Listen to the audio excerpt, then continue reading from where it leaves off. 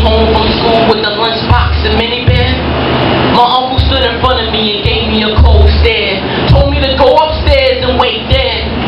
I did just that, but curiosity had me scared. More scared than being locked in a casket filled with tarantulas there. As he came upstairs and entered my room, his smile was cold. He stared at me and told me to take off my clothes, but I said no. But he forced it off me and told me to do as I told. I tried, trying to break free from a tight hole, but he's too strong and wouldn't let go. I screamed and tears began to flow as I watched my uncle taking off his clothes. As he rained his impurities into my purified soul, I felt sicker than a patient with juvenile age flowing out of control. I cried like a child having nightmares and afraid to close his eyes. Cried like a child without his mother by his side. Cried like a child with walls surrounding him. Cried like a child at deep end of the pool, but it's his tears he's drowning in. I blame God, because after my uncle playing this video game, he called for my name. I be hiding under the bed praying that his mind has changed, but it never goes my way, so God is who I blame. Because as I'm being dragged on the floor, he treats me like one of his toys, as if videotapes me for a sexual gain. Every time I look at him, my stomach turns back on him.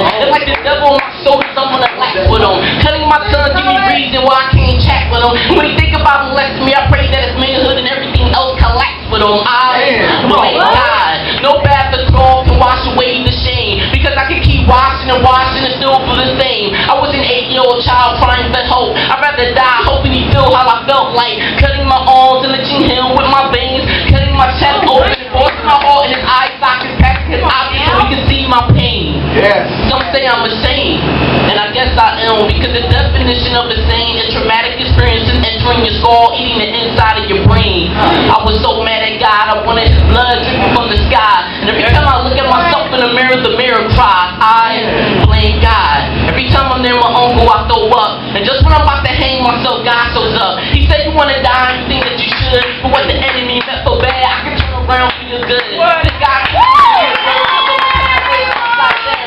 every time the world is spinning around, every chain that was bound on you start falling to the ground. When your uncle wanted you dead, I kept you alive. And when you cried in the angel from the sky to wipe the tears from your eyes, I know you're going through it. I even protect you from receiving aid from your uncle, but you never knew it.